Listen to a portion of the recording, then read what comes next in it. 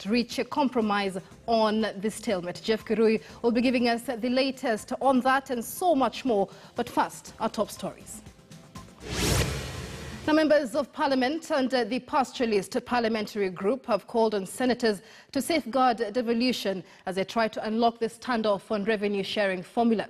The MPs say they will not support any formula that will have any county lose money from what they were getting in previous years. Let's take a look. PPG, we want to say thank you to all the senators who are for equity and who are for Kenya. And I'm sure they will be able to get the support of all the senators and speak in one voice. So our main concern is to ensure that we don't leave any county or any part of this country behind. We are all in Kenya and we are part and parcel of this great country. So let us not try to impute issues which really does not concern the real Kenyans. We have been taken down history lane about the famous bombers draft, and which was very good actually. And we are also aware in bombers draft, Mount Kenya delegate walked away from that bombers draft simply because it was talking about things to do with devolution. So they haven't started this issue of not being keen on devolution now.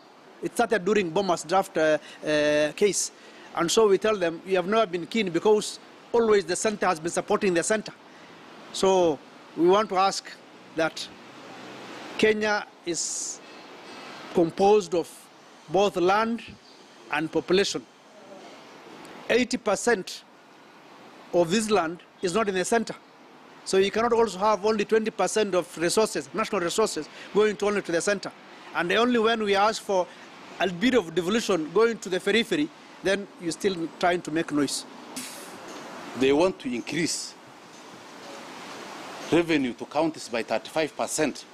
And I'm told they want to do this through the BBI. What is stopping them today? There is no law. Actually, the law says minimum of 15%. Let us allocate counties 35% and do a supplementary budget today because there is no law that is stopping us. Why do you want to camouflage and say after BBI the resources will be raised to 35%? What is stopping them today? Let them tell us it is this article of the Constitution, it is in this act that we need to amend to raise that revenue to 35%. We are not children. When we were making this constitution, and the spirit of the constitution was to devolve resources.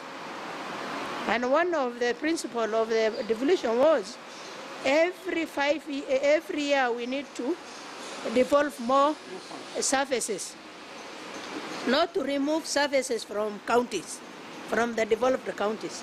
This national government is failing in devolving more services to county and allocating more resources to county. And instead of doing that in a progressive way, now they're even reducing